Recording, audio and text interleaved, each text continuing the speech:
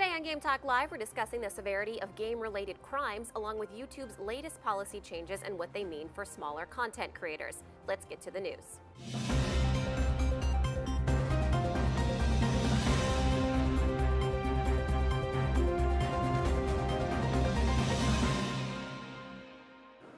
I'm Andy Roman, and welcome to Game Talk Live, where we discuss the biggest video game news of the day live with help from our Facebook chat audience. Joining me now are three expert guests to discuss these gaming topics and more. First up is Evan Raynday. He's a content creator, host, and professional esports broadcaster for Hi-Res Studios. His YouTube channel, Raynday Gaming, has already amassed over 160,000 subscribers for his gaming insights, positive atmosphere, and lighthearted humor around the games he covers. Welcome aboard, Evan. Thank you so much. Pleasure to be here. Also joining us today is Natty Casanova, aka the Zombie Unicorn, is an esteemed Twitch and YouTube partner, not to mention the Season 1 winner of Fox's reality competition, Kicking and Screaming. Welcome back, Natty. Thanks. Hi. How's it going? Hello. Good. Thanks. And also joining us today is Roarke Boes. He has been working in the channel network business and YouTube certified since 2013. He's also the host of a new retro gaming segment on ArcadeCloud, live starting tonight at 8 p.m. Eastern, 5 p.m. Pacific at twitch.tv/ArcadeCloud. Welcome, Roarke. Thanks for having me. Fantastic. Let's get right into it. A little less than 1 month into the new year, YouTube has garnered unwanted attention yet again as its smaller content creators become concerned for the future of their channels. The video sharing site announced that channels will need to meet a minimum of 4,000 hours of watch time over the course of 12 months and maintain 1,000 subscribers in order to join YouTube's partner program and become eligible to monetize content. The company says that 99% of their creators are making less than $100 per year off of their service, and that these compromises are necessary in order to protect the community as a whole. Is there still a place for aspiring creatives to thrive on the platform, or are new content creators SOL? Evan, what do you think? Well, this is definitely my kind of area of expertise. Obviously, I'm big on YouTube in terms of this is my life. You know, I go out there, I work in the gaming industry, and also in YouTube. So I have the pleasure of seeing both sometimes the corporate side of decisions, and sometimes obviously how it feels when you're the consumer or you're the one using a platform like YouTube, which has given a lot of people hope. I think the biggest problem right now is that people are losing that hope. And I think the way that YouTube is doing what they're doing is also hurting what they're actually doing. Their communication is really poor. It's very bad, and it seems very favorited towards people who are making them a lot of money. And this is just further evidence to a lot of people who already believe that YouTube is favoring the top creators, that small creators mean nothing to this business. We have to remember that YouTube does not pull a profit. They do not make money yet. It is something that is a very hard thing to figure out in terms of, the big business and really turning an income. But overall, this has definitely been a damper, but I don't think this is the end. I think this is still a pretty decent step for them. You got to get in depth to it, and I don't want to take too much time. I can elaborate later after some of the other guests speak, but I think there's definitely hope for the small creator. It just is a tough time to make such a controversial statement without giving enough feedback to those who really want to grow big on this platform. Natty, do you think the uproar from the smaller creators is justified? Having started on YouTube, obviously everybody starts as a small creator. I think that I would have been really frustrated if this was me. But at the same time, at that level, I'm not making much anyways, $1, $2, whatever, maybe a month if you're at this level.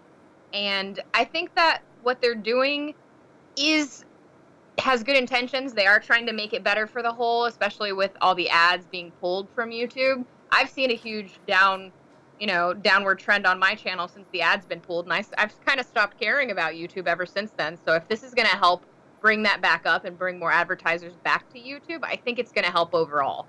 That's what I think. So Roarke, how do you think are smaller creators still going to be able to thrive on the platform?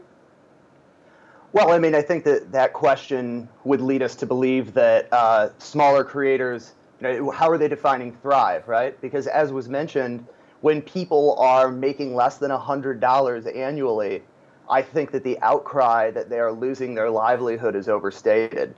Does it discourage smaller creators, perhaps, because there's no financial short-term impact on what they're trying to become? Maybe, but I feel like if you're somebody who's a consistent creator, the difference between you making $12 a month and not making $12 a month shouldn't be what separates you from becoming a big member on the platform, especially when the compromise is to reinstall advertiser confidence. Without advertiser confidence, we're not going to have bigger creators wanting to be on YouTube anymore because they're going to go to platforms that have those advertisers. Yeah, Evan, do you think this will limit the potential for growth? Well, I mean, personally, Roarke hit it like nail on the head. I honestly think that the biggest reason YouTube did this because advertisers are pulling away and they are losing confidence in the platform, and they need to be secure that what they're putting on isn't going to get advertised next to a dead body or somebody, you know, having something very controversial happening to them. You don't want to see a Pepsi ad, somebody dying. That's not what Pepsi's looking for. And so at this day and age, you have to make these types of decisions to protect the platform as a whole. The only thing that sucks about it, and I think, again, goes back to my other thing, is as a content creator, I deal with demonetization every day. I put hours and hours into a video, and it'll immediately just get kind of thrown down because the demonetization system and the algorithm doesn't really support content. And even if it's fair content, even if I'm doing the right thing. And I think communication is what has been missing from this platform in the biggest sense. It's okay that they're doing this. It really doesn't make that much of a difference. If you're going to grind from nothing to being something on YouTube, the first, $100, it doesn't mean anything. It shouldn't stop anyone who's really motivated. But the problem is it's not communicated well that that's still the situation here. And again, it just goes to show that I want to see more communication in depth from YouTube to its partners, really showing that they care. Have you ever tried to fight a video being demonetized? Oh, yeah. You have. And all the time. Have you won? Every day. Won, I guess. Every time. I have never not won. And I tweeted something today earlier, which is hilarious. The thing is, it's the language that they send back. YouTube sends me back the language when my videos have been not reviewed and been okay. They're saying, great news. Your videos, which we demonetized, took revenue away from you, and then decided that we had made a mistake and then reinstated, are good. Congratulations. And, meanwhile, all of the views, the watch time that would have been monetized is now no longer readily available to me. So it's like, that shouldn't be great news. Whoever's writing that needs to change the language. It should be, we apologize. We're sorry. We know we made a mistake. You were right with your content. We are going to get better. And those little things, when you're dealing with a business of YouTube, which is really a business of hope, in my opinion, it's a business of creating something that's yours, that's sustainable, that can get you dreams that the 9-to-5 can't. When you're dealing with that business and your creators thrive on that, you need to be very careful about those sentiments. And it's just been a long time building, and people are just frustrated right now. Natty, have you ever fought for the demonetization of a video? Yeah, I mean, ever since those changes came around about demonetization, and especially, because of ads and whatnot, it's been, I mean, I have foul language in most of my videos. I'm a potty mouth. So for me, I've had to learn that, okay, maybe I need to upload this unlisted first, wait a few days, see if it gets tagged, and then go for it. And I'm a machinima managed partner, so like I'm not your regular, I mean, I don't know how it goes with other networks, but there are, a group of partners with machinima, the network, that are specifically managed by them. So I don't get automatic copyright strikes on music and stuff like that.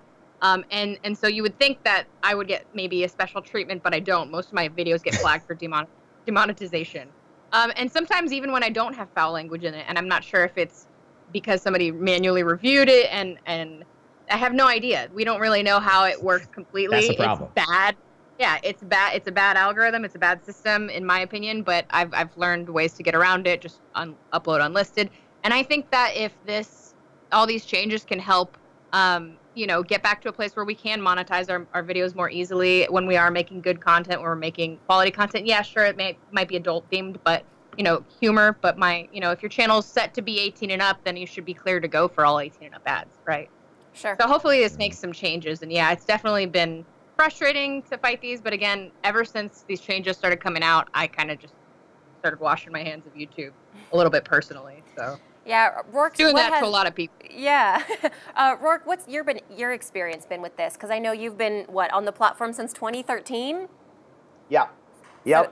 So I totally understand. I hear the voices of the creators. I have had these discussions with YouTube on behalf of many creators, and what we're hearing here is what you're hearing everywhere, is that there's a lot of frustration around the communication, around the automatic demonetization or limited ads put on videos that previously would have been acceptable.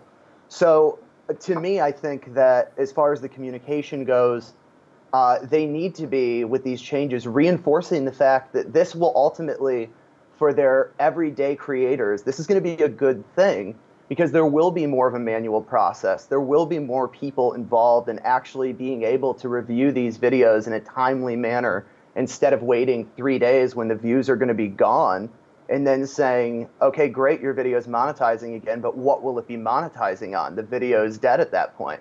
So to me, the biggest part of this that's not being talked about that's hugely significant is that we're talking about 99% of the people who are monetizing content on this platform were making insignificant amounts of money. And because of that overflow, because of the crowding on the platform, they had no choice but to make everything essentially automated in a series of machine learning and algorithms to decide what is and what isn't appropriate, when really the people who are getting more views, the people whose career is to be on YouTube, deserve a higher touch, more manual, direct, and quick response from the compliance team and in public. So I think that, to me, that's the most inspiring part of this situation, is that for the bigger creators, this is going to be a good thing. But I do feel that so far that hasn't been communicated as well as it could have been. Could you say, considering all the resources and all the time it takes on YouTube's part just to have these thousands of channels running on their network, is it safe to say it just wasn't worth it if YouTube's only getting a very, very minuscule amount of money from these channels? That basically, from a financial standpoint, it makes the most sense to shut down channels that don't even power like a single light at their office? Right. I don't even think it's necessarily only a financial decision. It's also a decision of how do you want to treat the top creators on this platform who, through a meritocracy, have risen to the top, have gained a following, and should they really be thrown into the same water and be reviewed the same way as all these people who have new channels or are attempting to freeboot and rip off other channels? I mean, I think that what it does is it provides YouTube ample manpower to actually be able to address these issues individually, hopefully, as far as compliance and the community guidelines are concerned. Sure. So, Evan, how do you think YouTube can further work to repair their reputation and maybe gain back the trust of their content creators and advertisers?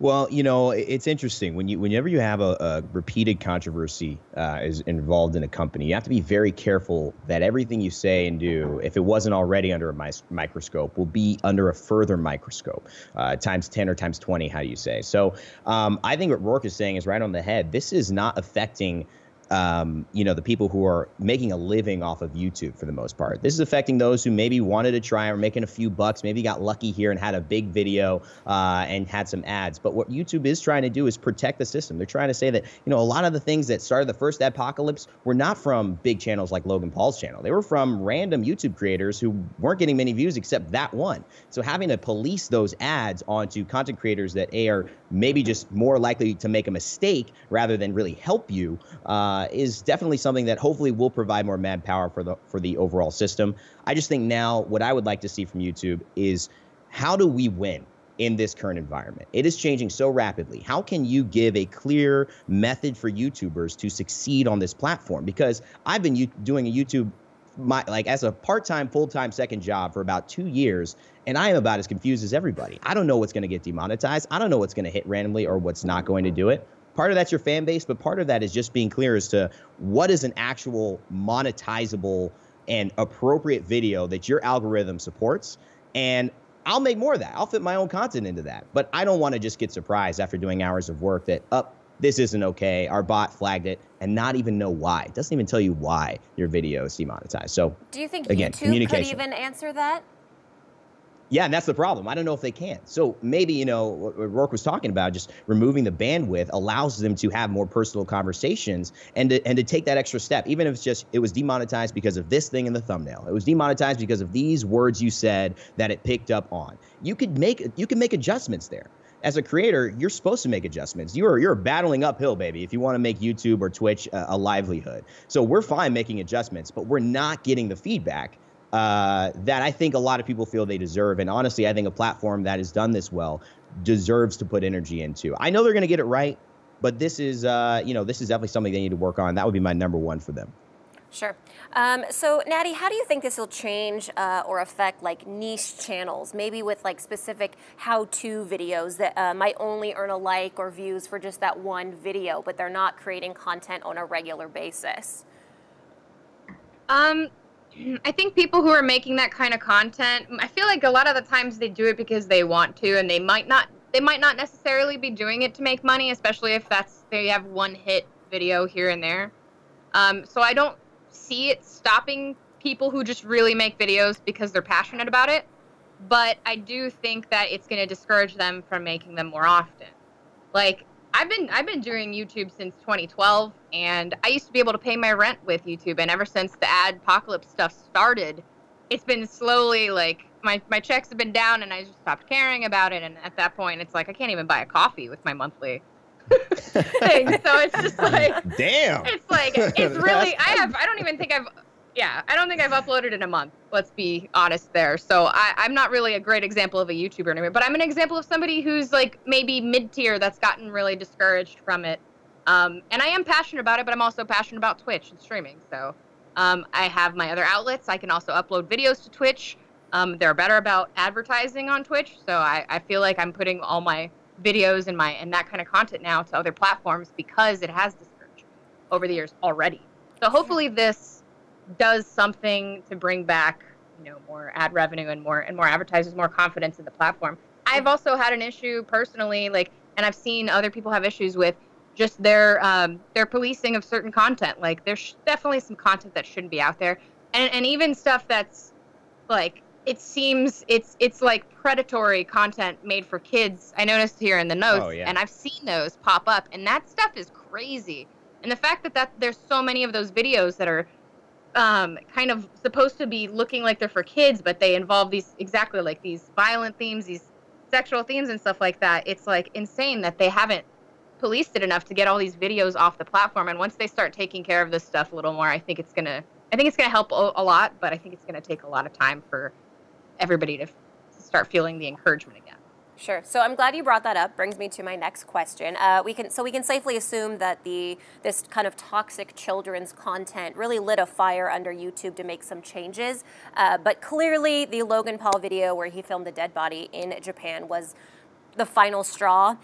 So why did it take this long and such an alarming piece of content to finally get YouTube to react? Roarke, what do you think?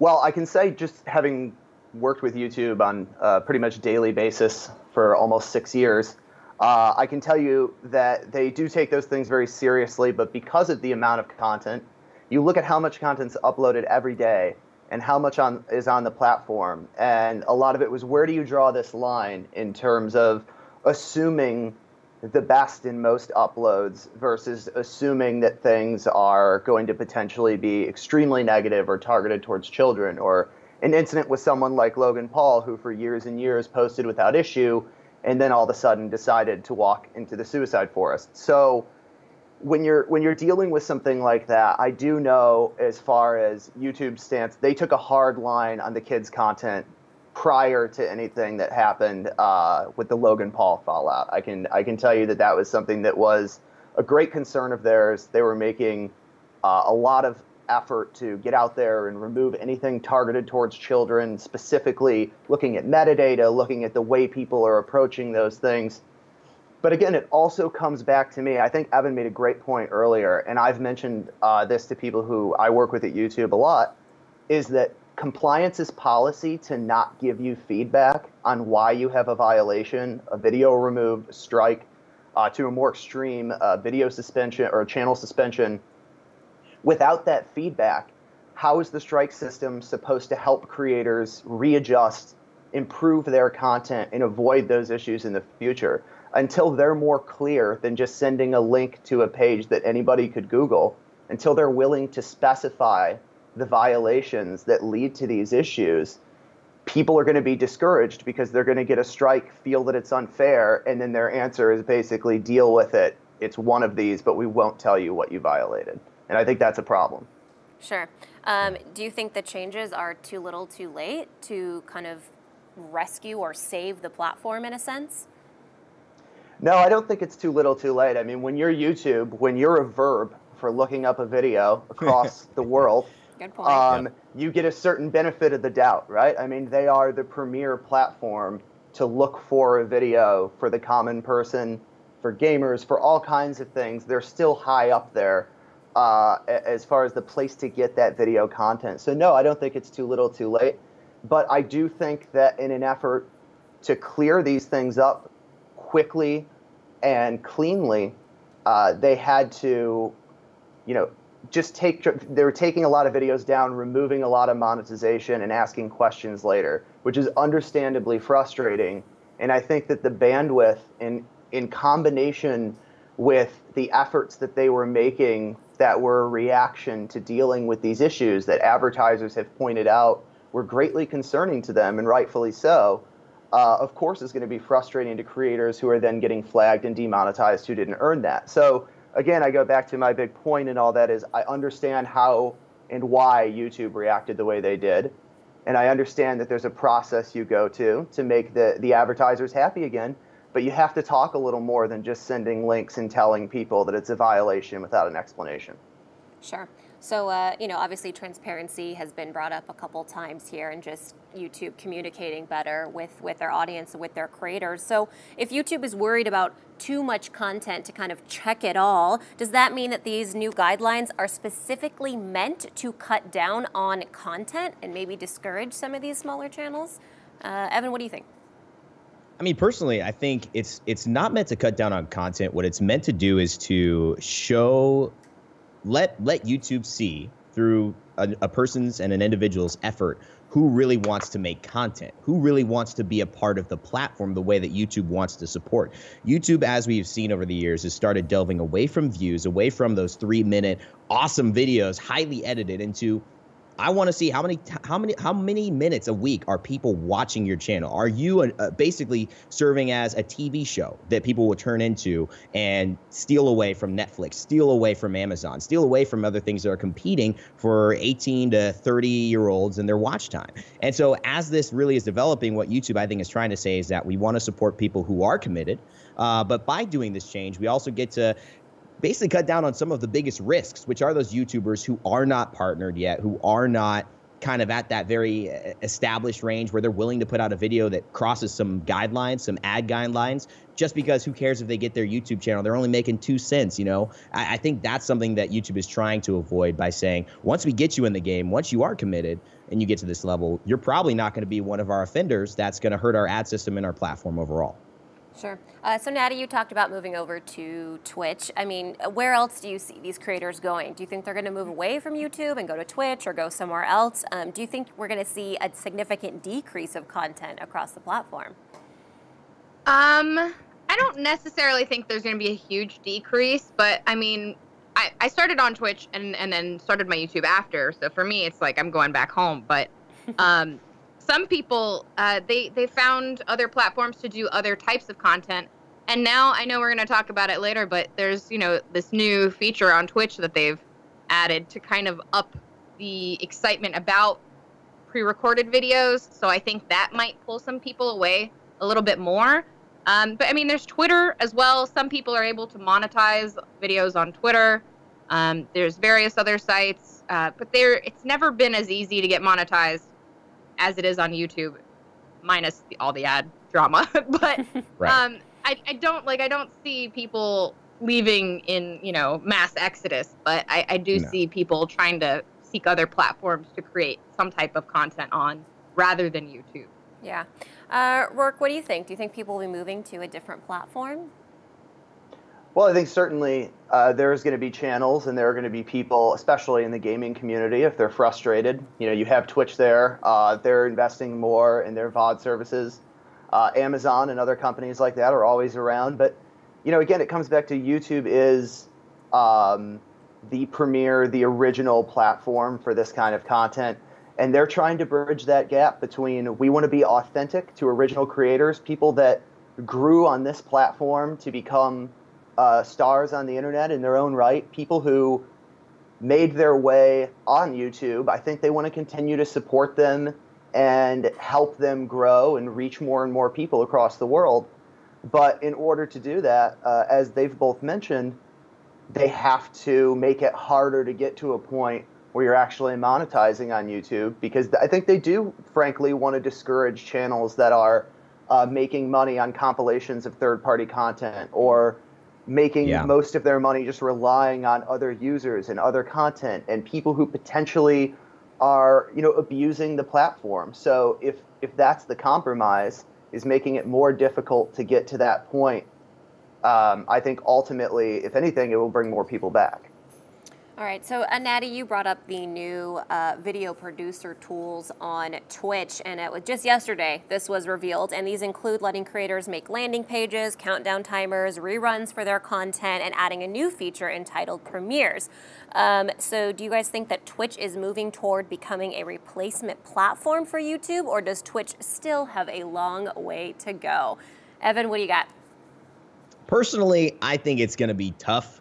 It's always been tough, but they're so good at their timing, aren't they? Twitch seems to I don't know how they do it, but whenever YouTube has a crisis, hey, Twitch now does a little something similar to YouTube. Exactly, Natty. Exactly. Check it out. You guys don't like red? Well, how about purple? It's just a little bit darker, and basically what I love about Twitch is that they are, continuing to be a better platform in general. I love Twitch. I stream on Twitch. I did YouTube and Twitch at the same time. When you get to a certain point, you do have to choose, though. You could be a Twitch streamer and upload what you did on Twitch half-heartedly on YouTube, or you could be a YouTuber and then stream occasionally. You cannot do both full-time unless you just have, no girlfriend, no life, no, other job, which is a very rare place to be in. But I think what they're doing here is fighting against their branding right now, and I love that they're doing it, but it is definitely a hard thing to do. Twitch is known as the live streaming service. I don't know if people are going to all of a sudden change their behaviors to go and watch pre-edited content on there. But if they bring enough in that first draw, if they do a couple of big deals, they bring some big creators over there who start releasing some important content to people, and I'm talking like the PewDiePies, the Markiplier, those level guys. If they could bring those guys, their audience will follow. So that could start a change in the dynamic, which hopefully... Yeah. It's funny you brought that up, because they signed a deal with Disney to bring Markiplier and Strawberry and a couple other folks over to create content for Disney as well. So it is happening. Well, I mean, they could maybe do it. There you go. So, Natty, in your experience, which service has been more successful or convenient for you as a content creator? Well, I mean, it's always a little bit more convenient to just go live, honestly. Yep.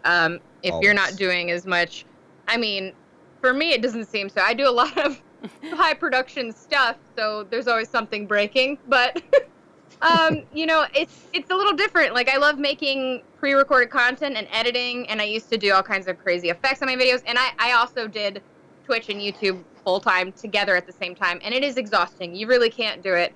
Eventually, what happened to me is that I couldn't do it all at the same time, and then the adpocalypse started happening a while ago on YouTube, and that really discouraged me from doing YouTube, so I just chose Twitch, because for me, it is a little easier. But I have tried to incorporate making streams, because before they've released these producer tools, you could stream your uploads as videos, but now they've created this tool to make it like more of an event. And I think that it'll help. I don't think it's going to necessarily take over YouTube right now, but I think they are doing the right things at the right time. Twitch is always kind of I feel like they're always like one step ahead of the curve on everything like this. Yeah. And they really need to kind of keep down this trend if they want to take over the VOD platform, title.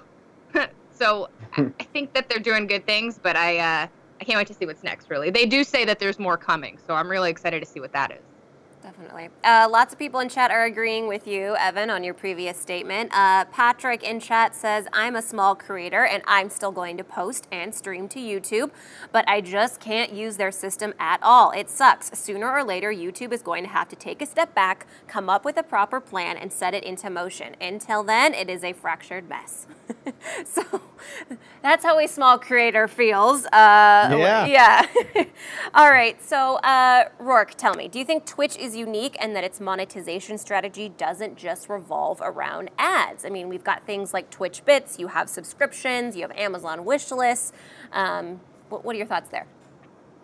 Yeah, absolutely. I think Twitch is a great platform.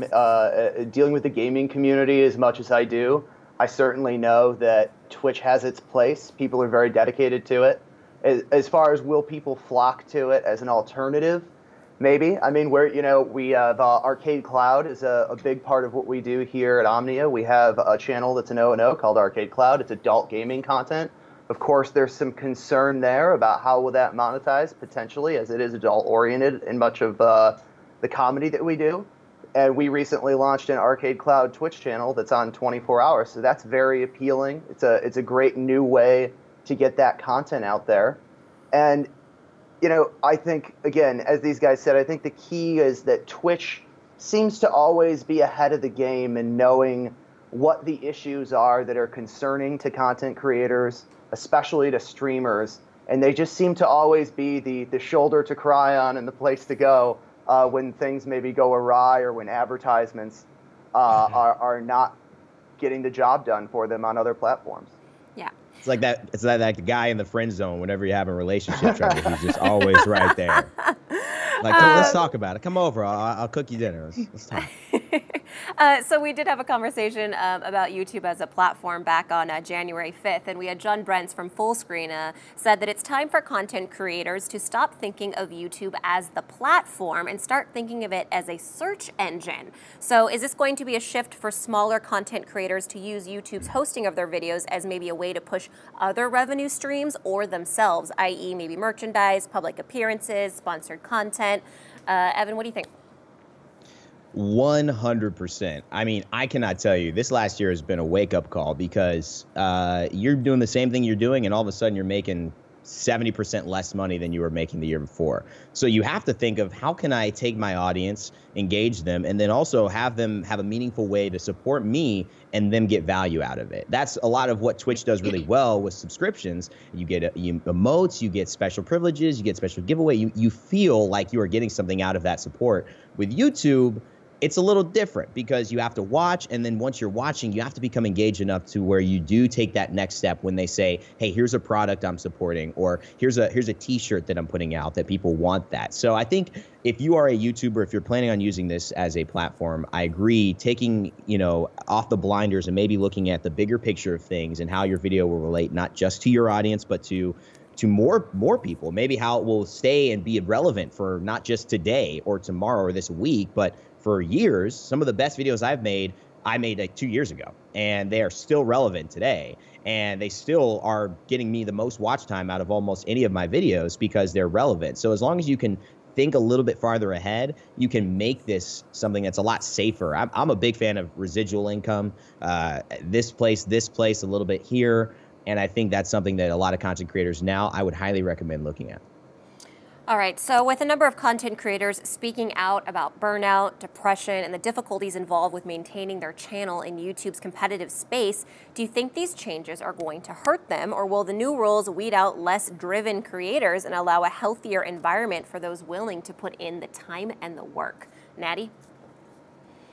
I think it's going to definitely weed out some people who just really am like, you know what, I don't feel like it anymore. Like, I was a very hardworking, I would upload a video every day, and I would stream at least every day or every other day, and I think that it's definitely going to make some of those people who are just, exhausted kind of give up on YouTube, at least for a little bit. If it's not making them, if it's not paying their bills, it's not making them bread and butter, then it's going to definitely discourage you. But I think if somebody's really passionate about it, they're going to continue on. I don't think they're going to be stopping anytime soon. To add on to what Evan just said, is that I'm one of the people who actually started seeking to use YouTube literally as a search engine to promote my other stuff, my merch. I've made like little TV ads and for my shirts and stuff and put them on there. I've basically done for the past year, I've mostly done branded paid content on my YouTube channel for the majority of it. You'll see this video sponsored by blah, blah, blah. And that's how I've gotten around the adpocalypse, is like pretty much trying to get all my content sponsored, or only making content when it is sponsored, because otherwise it wouldn't be worth it for me to spend all that time. I'm a perfectionist when it comes to my videos. I spend hours and hours and sometimes days editing one video. Or I'm hiring somebody else to do it. and paying out of my pocket. And if I'm losing money on those videos, then I can't hire an editor, and then I can't do this and that and this. So yeah, it's going to definitely make people choose for a little bit, but hopefully with all the changes and stuff, maybe it'll fix it. I don't know. We'll have to see. Yeah. Roarke, would you agree? Do you think these new rules will weed out less driven creators and allow a healthier environment for those willing to put in the time and work? Yeah, absolutely. I mean, I think that's the intent of the policy, right? Is people who are not able to be consistent performers on the platform, people who aren't going to dedicate the time to build up an audience, to consistently bring content to that audience in the format that YouTube has provided. Of course, that's part of the plan, is to weed out people who are either quote-unquote bad actors or people who are less motivated to grow themselves on the platform. Because again, look, it's not all about money, but if we're talking about people making a livelihood here, if the difference between making $96 over the course of 12 months and not making $96 over the course of 12 months is what kills your dream of being a YouTube star, maybe you didn't have a dream of being a YouTube star that's realistic. That's true. That's a great point. We got another comment in chat from Alan. He says, I'm on the list of small YouTubers. I make gaming, vlogs, and stop motions. When the news hit that YouTube was allowing people to make money, I jumped all over it. But here I am, battling, struggling, and fighting to make it and prove I committed to what I do. I stream on Twitch occasionally, but YouTube is my home. When I heard the new guidelines on top of needing an AdSense account, it hurts me that I can't get paid doing what I love, which is making videos. So it's interesting that he brings up stop motion, because think of all the work that goes into a stop motion video, and that he probably can't churn out a bunch of those enough to kind of meet the views and the guidelines that YouTube has set in place. So interesting point from Alan, thank you. We got to get moving into our second topic for today. But before we get there, I do want to ask our viewers, let us know what video game topics you're discussing and debating. If you have an idea for a news story or debate topic, send us a message and we might just discuss it on the show. Alongside an outbreak of gaming-related crimes, developers and publishers worldwide have begun cracking down on hackers that have been making money while damaging the integrity of their video games.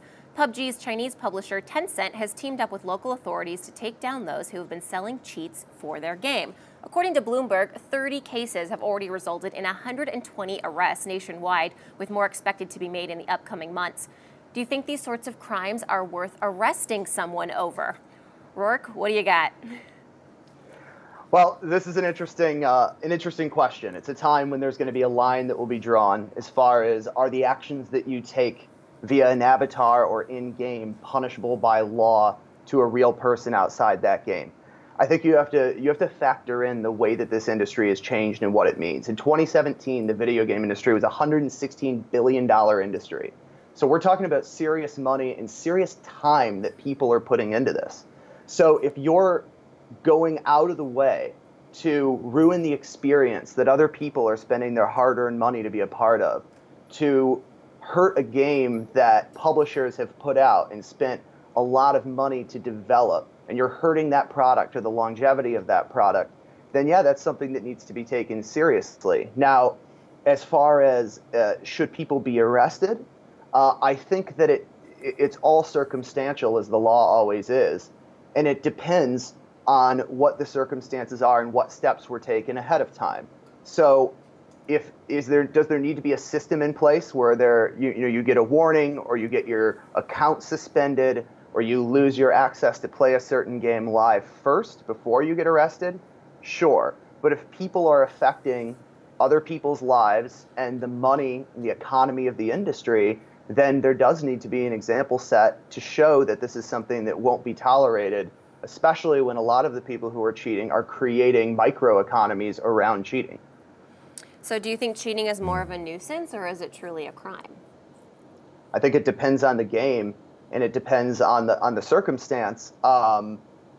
In the case of people exploiting the ability for in-game currency that then hurts that company and hurts the people who work so hard in those games, both as players and as developers, then I think that that's something that really needs to be taken seriously. And is not just a nuisance. I do think that it's something that is potentially criminal. But again, I think that it's not just black or white. I think it's not throw someone in jail or totally let them off. I think there has to be a stage of proper progression to punish these people who are potentially repeat offenders. Sure. Patrick in chat agrees with you, Roarke. He says people shouldn't be cheating in online games in the first place, period. As for arrested, it all depends on the severity of the act itself. Evan, would you agree, or do you have your own thoughts? Where do you see the line being on whether or not you're arrested or not arrested for cheating in a game?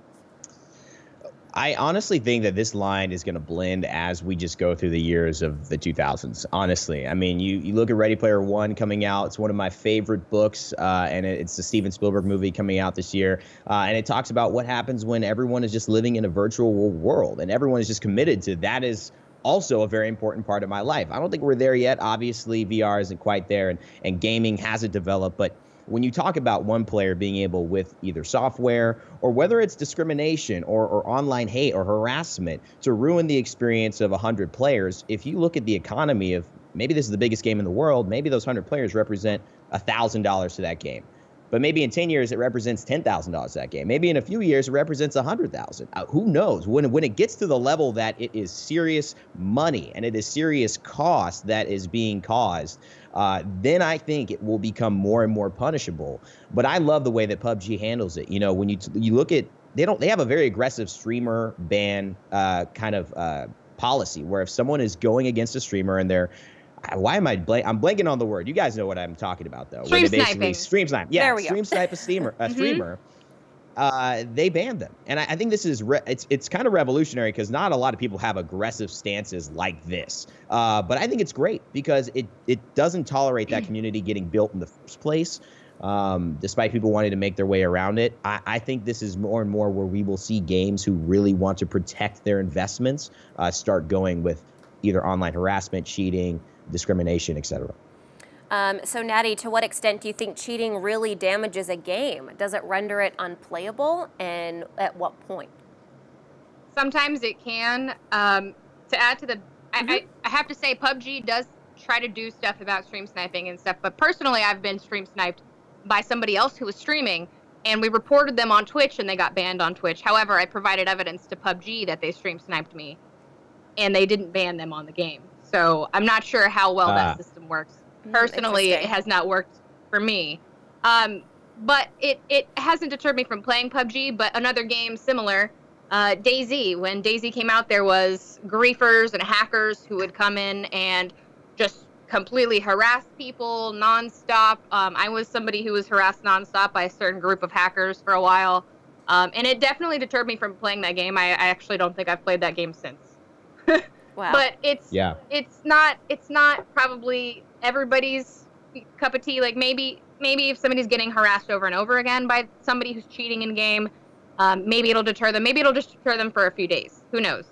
But I think that overall, I think that it's more important to punish, especially legally, the people who are creating these hacks and less of, the kids who are buying these hacks and using them. I think that, yeah, maybe they should be banned in game, but I don't think you should take legal action against them. Otherwise, like this case with the 14-year-old kid, I think that's a little extreme.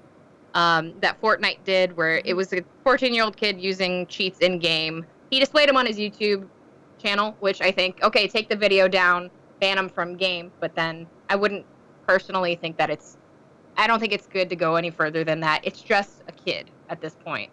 So I would definitely appreciate if they went more after the creators of these hacks and these exploits. And I would definitely like it if they took more of the harassment in game more seriously, because that's always been a huge issue, and I never see too much happening with the policing of that very much. I mean, unless the stream sniping, you want to count that, but it didn't work that well for me, so I don't know. That's a good point. All right, so with games that have player bases as large as PUBG's, are cheats just inevitable? Should we just expect for them to happen and just accept their existence? Roarke, what do you think?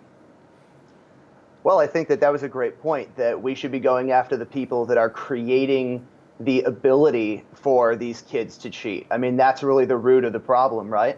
And if you want to talk about how it's affecting the actual developers and how it's affecting other people's gameplay, then that's the root of the problem, and they have to be serious about that. As far as in-game, people taking advantage of cheats and going those ways, I don't think that they should be punished the same way as somebody who has created a whole company.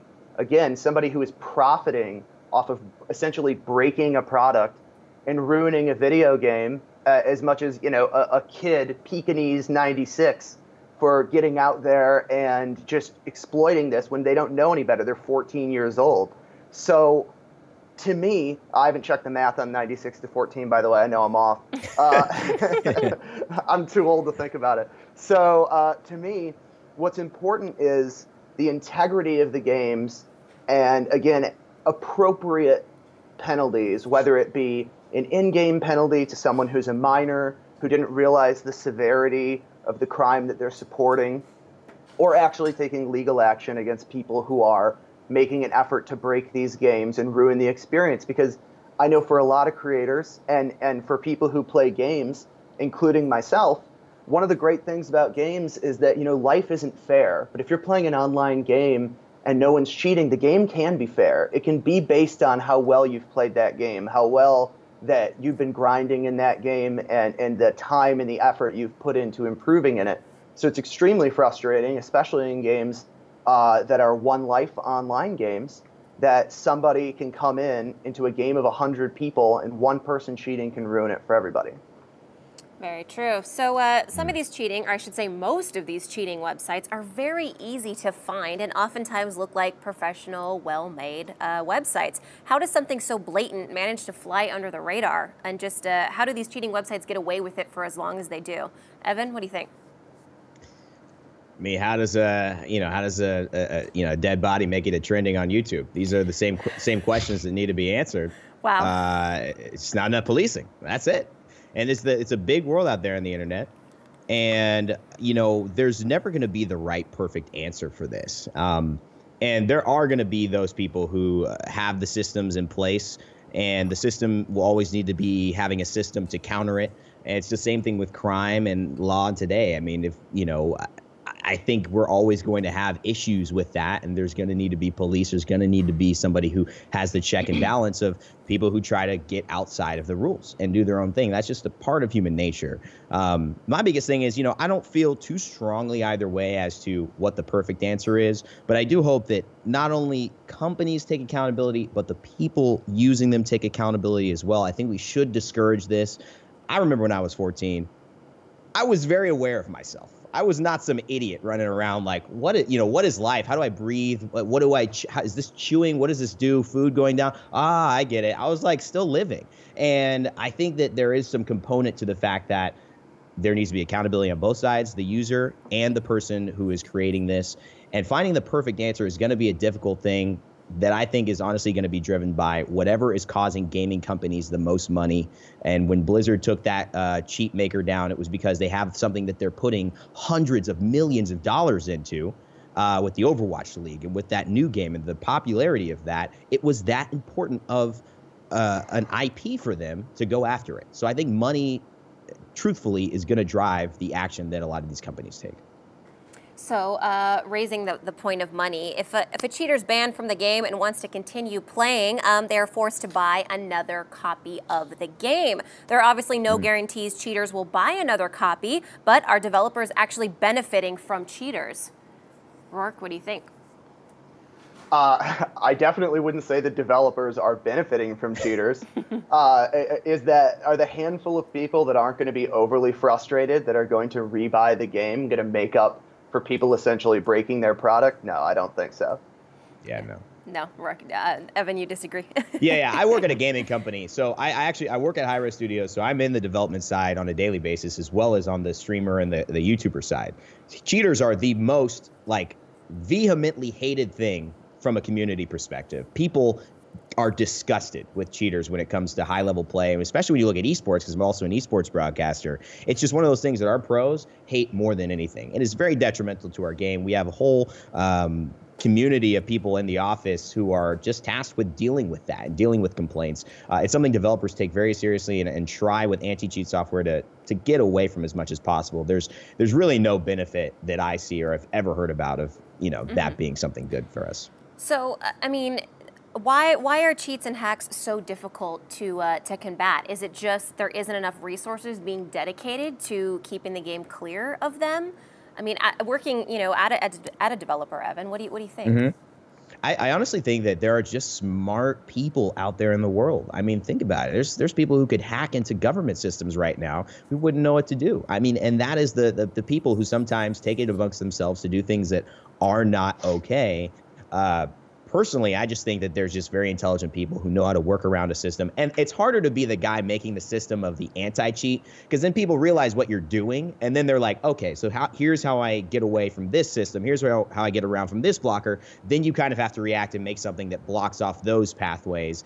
It's pretty difficult. It's more of a reactionary situation than really getting ahead of the game as far as blocking cheats. Mm-hmm. So, Natty, why do you think there's such a blasé attitude toward cheating by some of, say, younger gamers? I can't even roll them all into being younger gamers. I'm sure it's people of all ages that are cheating. But where did this attitude come from? Is it because there hasn't been proper consequences for it prior?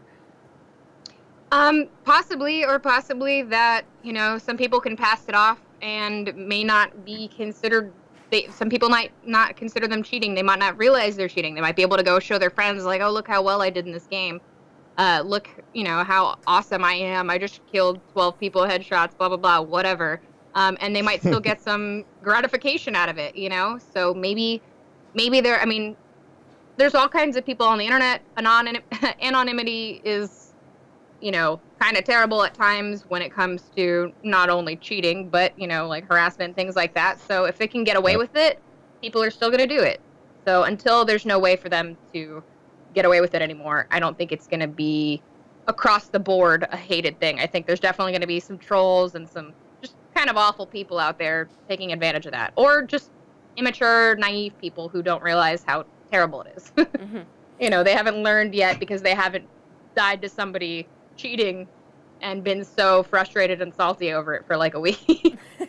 So, or maybe they were, and that's why they downloaded the cheat to maybe like, that looks awesome. Yeah. I'm gonna do that. Yeah. And maybe they don't have the judgment to see like, oh, well, maybe that's two wrongs don't make a right kind of thing. Maybe they don't know yet. But I wanted to say to this person commenting in the chat, like, a 14-year-old kid advertising a game a cheat in a game, trying to make profit off it is still just a kid making a video.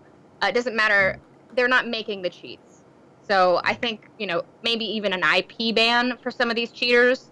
So that way, even if they do go and buy another account, they're not able to play the game unless they change their, they throw on some IP hiders, some proxies or something to get around that. That's going to give them bad ping. It's going to make the game bad for them. So maybe it'll deter them, obviously, from trying to come back in and cheat again. But I don't think it's still okay to try to go after them legally, like, sue them and this and that. I don't think that's necessary. I think that it's more necessary to go after the creators of the cheats, and to really just find a way. And people are smart. They're going to find a way around it still. But the more that we can do to stop them from joining again. At the root of the problem, basically, rather than putting a Band-Aid on the issue. So, all right, so by placing better in PUBG, for example, I'm earning a certain amount of battle points, and those points allow me to unlock crates for gear. I can then turn around and sell that gear for real dollars. So does an out-of-game economy incentivize cheating? Roarke, what do you think? Absolutely incentivizes cheating. I mean, this is the reason why a lot of these people are creating these microeconomies. And look, I agree that we shouldn't be immediately jumping to the point where we're saying, okay, this 14-year-old is knowingly advertising a way to cheat, thus, we should burn them at the stake. No, but let's also be clear that, as Evan also pointed out, when you're 14, let's not pretend you're 3. When you're 14 years old, you have a moral compass. You know the consequences of what you're doing. You have a basic understanding of how, the simplistic elements of an economy work. If you're 14 years old and you got caught pirating movies from a major motion picture studio, they could try you in court potentially as an adult. So let's not pretend that they're not hurting another economy in the same way. Now, again, they might not understand the severity of it because there is a culture that supports it. So, again, to go back to how do we make a strong stance, or how do these developers do something that's strong enough on the legal level for the root of the problem, and then in game, whether it is blocking IPs or whether it's hurting their ability to play these games in the future. How do you appropriately handle this and discourage this behavior going forward? Great point. So Evan, should these games that have items that you can get from, say, loot boxes, should they make it so you can turn around and not trade them or not sell them to either your friend or another person? I think that's going to be on the game's choice. I mean, it depends. A lot of developers, you get down to the line, and knowing this intimately is that developers are not these types of super insane people that are just on a different planet. There are some who are, absolute, mensas, they're geniuses, but most people are normal guys. They're normal women. They're normal people who love games and are just making decisions the best that they know. We're all making mistakes in gaming development. There's no doubt about it, and we're all getting a lot of things right, and it's just a process of feedback in terms of what we need to do. I'm sure a lot of these companies did not expect that those loot boxes would be, when they put them in the game, that the cheating and selling it would encourage that behavior. But moving forward, now that this has happened, now that this is a thing, people who make new games and include those systems have to be more aware of, hey, what are we going to do if this comes to play? Do we have something in place as a response? What's our stance on this? I think when companies do that and they develop a stance and they stick to it, it lets their players know what they can get into. So, Natty, where's the line between cheating and taking advantage of tips and tricks? I mean, downloading an illegal software add-on or something. I think that's probably a pretty good line. The line, yeah. Yeah, I mean, if you're exploiting something that's broken in the game that's already been acknowledged and it's trying to be fixed, I mean, obviously a lot of games have rules like if you find a known exploit or if you find it while you're playing, that's fine if you're going to stream it or you're going to put it on YouTube, but if you're going to keep exploiting it after you find that, that's when I think you could draw the line on that. But otherwise, I mean, cheating is cheating. There's a line. Download the program, or install the hacks, whatever. I don't ever cheat, so I don't really know how that works. But I'd rather just be bad at the game and have fun. That's who I am. But yeah, I don't think it's too difficult to draw a line there. All right. We're coming to the end of our show, and I'd like to thank all of our viewers and our guests for being here. Tell us your final thoughts and where people can find you on social media, starting with Evan. Well, I got to say it's been awesome. Thank you, Natty, Roarke, and Mandy, all of you guys at the show. It's been great being here. I hope to be back at some point in my life. But you guys can find me on Twitter at Raynday Gaming. You can check out that YouTube channel I was talking about that's always getting demonetized at Raynday Gaming on YouTube as well. And, of course, I'm twitch.tv/Raynday if you guys want to catch me when I'm live. But overall, I think as far as gaming topics in terms of cheating, in terms of the things we discussed today, YouTube's policies, it's a work in progress. We're getting there. It seems bad because we're in the thick of things, but we will make it out. Gamers are very persevering, very, I think, able to trudge through the mud kind of people who love what they do, and they do it because they love it. So I'm very, very optimistic about the future for this industry. All right. Thank you, Evan. Natty, your final thoughts and where people can find you online. Yeah, it's been a pleasure today. Thank you to all the other guests, and thank you, Mandy, and everybody at Game Talk Live. I think that Evan's right. I think it's going to be, I think there's a lot of optimism here for the future of content creation. When I went to a financial advisor and they're like, so what are you going to do long term? And that's like the question that content creators have. Like, how is this going to work out for me long term? And I think if these, Twitch and YouTube and video game companies crack down on all these things individually, like advertisements and cheating and all that, I think it's just going to do nothing but good in the future, as long as they're still working towards making these things all work together in unison to make content creation easier and to monetize and make a living off of. I think it's going to do well in the future overall. Sorry, I keep repeating myself, but it's just, I'm not sure. It's really that. Oh, sorry, Siri, please, no. All right, Natty, where can people find you online? No, I can be found at the Zombie Unicorn with no E and Zombie pretty much everywhere. And I will be streaming from Indie Beauty Expo next Wednesday from 3 to 8 p.m. Pacific. That'll be a super fun day to come check out my stream. Thanks, Natty. All right, Roarke, your final thoughts and where people can find you online. Sure. Well, thank you, Mandy, for having me. I've enjoyed my first time here on the program. Great, and Natty and Evan, really insightful, really interesting to hear your guys' opinions on all these topics. I think that the future is bright for this, not just because there's a lot of will people run from this platform to that platform. Well, the future is all these platforms. The way people consume their entertainment it's going to continue to be Twitch and YouTube and new platforms that will come along. So I think all these improvements will only be for the better, and it's only going to help people legitimize themselves as creators on these platforms as a career. So I look forward to seeing that and how people grow. You can catch me at ArcadeCloud is the account that I run here for ArcadeCloud. If you want to go to my personal account, it's at Roarke on Twitter. You can catch me tonight hosting a retro gaming segment live on Twitch on ArcadeCloud Live. It's going to be hosted by OMG It's Firefox and MC Sports Hawk. It starts at 8 p.m. Eastern, 5 Pacific. And if you want to check that out, it's going to be really cool. And if you stick around to the end, you can see me play some Tecmo Bowl. All right, thanks, Roarke, and thanks to everyone who watched, commented, and shared the show. I also want to let our viewers know that tonight at 6 p.m. Pacific, you can tune in to the season finale of our sister show, Dragons and Stuff, before they begin their move to a new network. You can check out their future adventures at facebook.com/somedragonshow. I'm Mandy Roman. Don't forget to like our Facebook page and watch Game Talk live every Monday, Wednesday, and Friday at 2 p.m. Pacific time. Have a great weekend.